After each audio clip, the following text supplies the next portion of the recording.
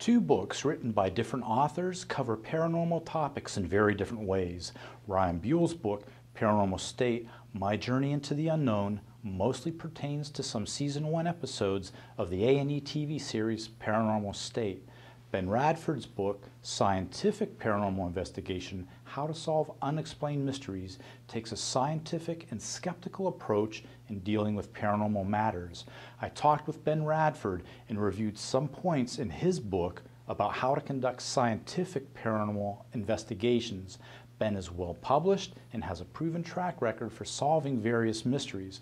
Since Paranormal State incorporates a pseudoscientific approach to investigations, I had Ben autograph a copy of his book so I could hand deliver it to Ryan Buell, founder of the Penn State Paranormal Research Society Club.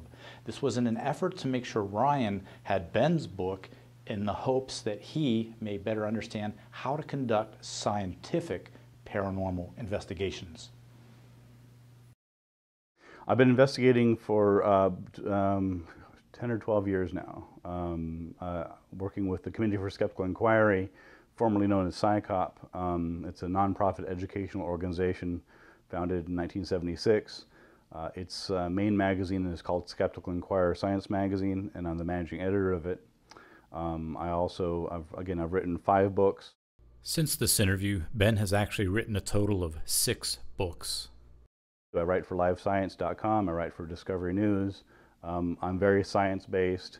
I bring a scientific and skeptical approach to it unashamedly. I mean, that's what I do. I'm not interested in mystery mongering. I'm not interested in playing up the mysteries. I'm not trying to debunk the mysteries.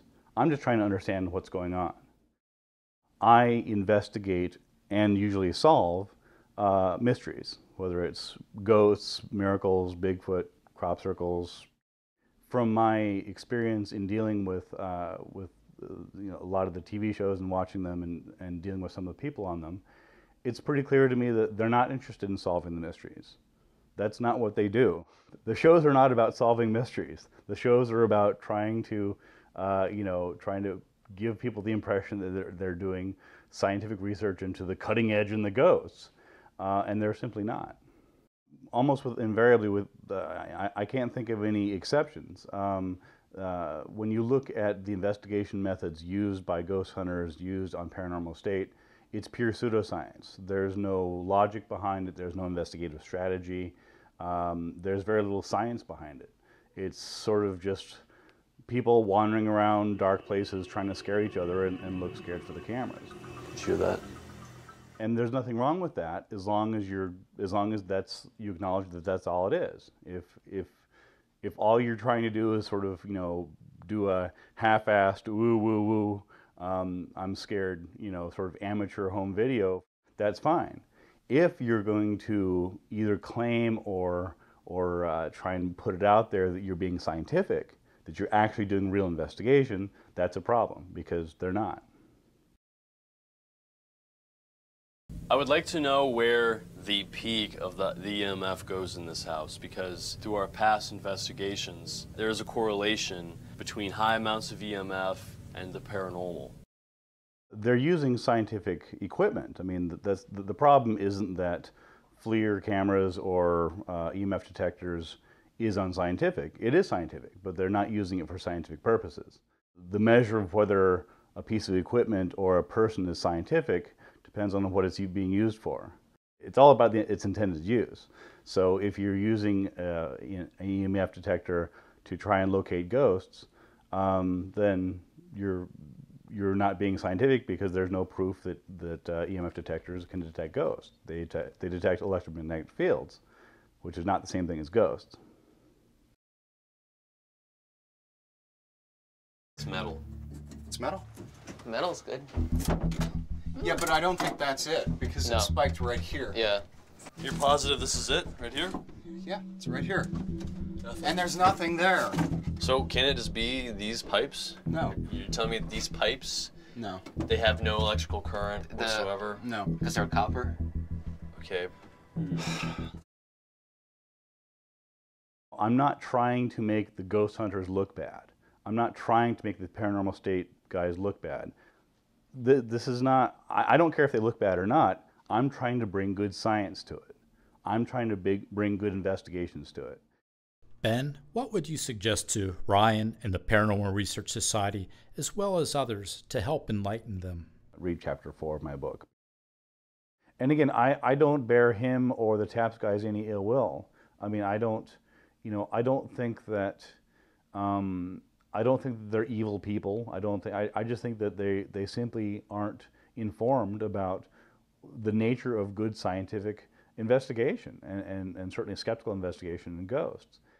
My purpose in writing my book and my purpose in doing a lot of the work that I do is to inform people, inform the public about science literacy. You know, what is good science? How does it work? Are there ways that we can bring good science to topics such as ghosts? And the answer is yes.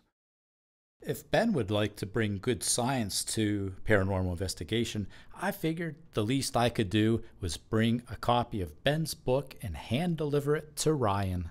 I'm in State College, Pennsylvania today on Saturday, October the 2nd, 2010 at the Barnes & Noble bookseller store. And I was hoping to accomplish two things. One, to see if Ryan would autograph a copy of his book, Paranormal State, My Journey into the Unknown, as well as I would like to present Ryan with a copy of a book to understand how to conduct a scientific paranormal investigation that Ben Radford had written called Scientific Paranormal Investigation. I asked Ben Radford if he would personally sign and autograph a book to Ryan, and he agreed to when I met him in Indianapolis, Indiana. Let's go see if Ryan will do those two things for me. Come on, let's go inside.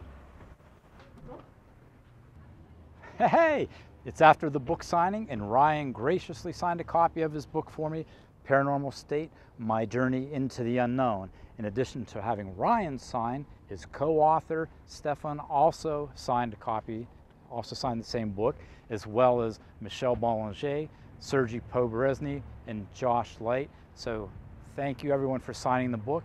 And importantly, Ryan accepted a copy that I gave to him of Benjamin Radford's book, Ben Radford's book called Scientific Paranormal Investigation. Is this really a signature? That's really his. Yeah? That's really his. I saw him, he gave a workshop in Indianapolis, Indiana this last weekend. I would hope that books such as mine and Joe Nichols and others that do deal with ghost investigation and paranormal investigation more generally in a scientific manner would get some traction among the general public. The public might be hoodwinked by the mention in Ryan's book that other than some honest mistakes and time-crunched editing, no one is able to back up the accusation that Paranormal State is staged. Ryan goes on to say, in fact, an employee of James Randi, the world's best-known debunker, told me they tried to debunk our show but couldn't. Questioning if that was true, I emailed Randi, and Randi replied, "No employee of James Randi ever made such a comment. I suggest you request evidence to support this statement." So I typed up a letter addressed to Ryan, and I said, "I am requesting evidence that supports your statement, such as the employee's name, days you talked, and the method used to talk." Sent it off in the U.S. mail to Ryan. That's the actual envelope there. Also, I sent Ryan the same message in an email, and I posted an open invitation to Ryan on my website asking him to name the James Randi employee.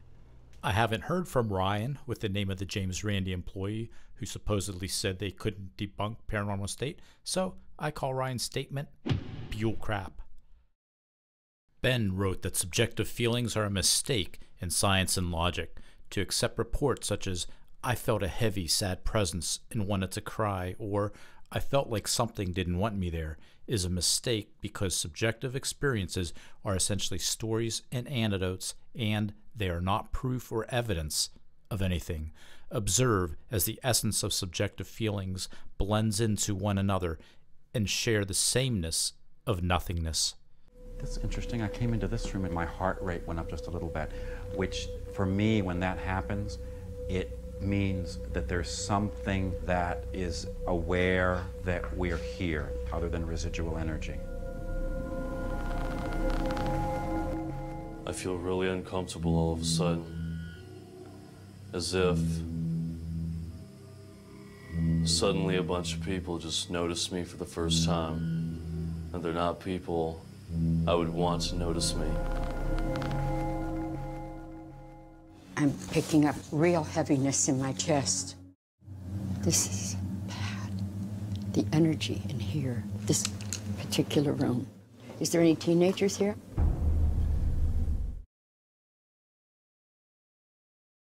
The only reason that I can think of is just for dramatic effect. Certainly has no bearing on science and has no basis in science.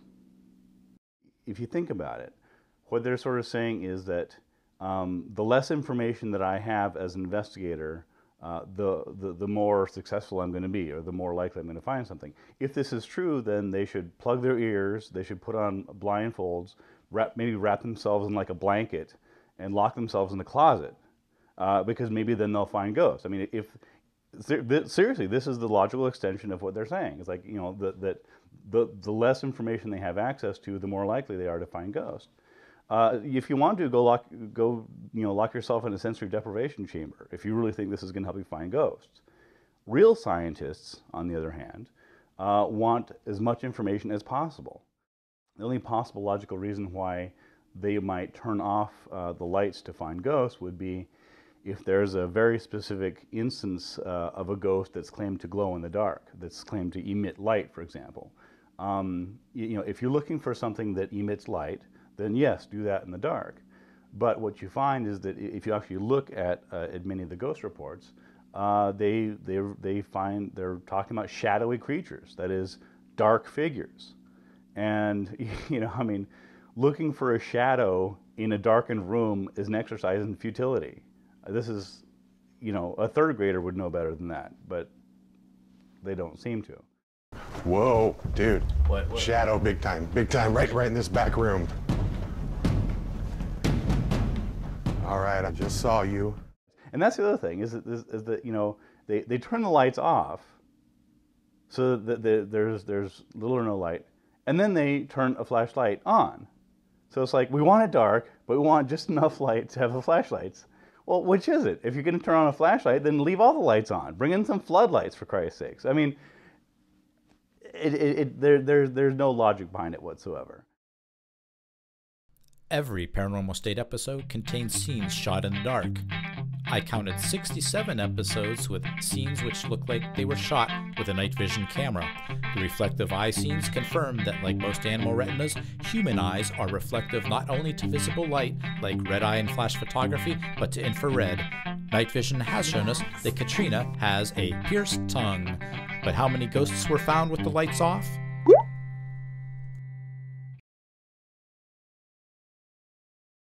And now, some final thoughts from Ben Radford. I get the impression that most of the people behind these TV shows, they're not interested in the investigation, because otherwise they would do actual investigations.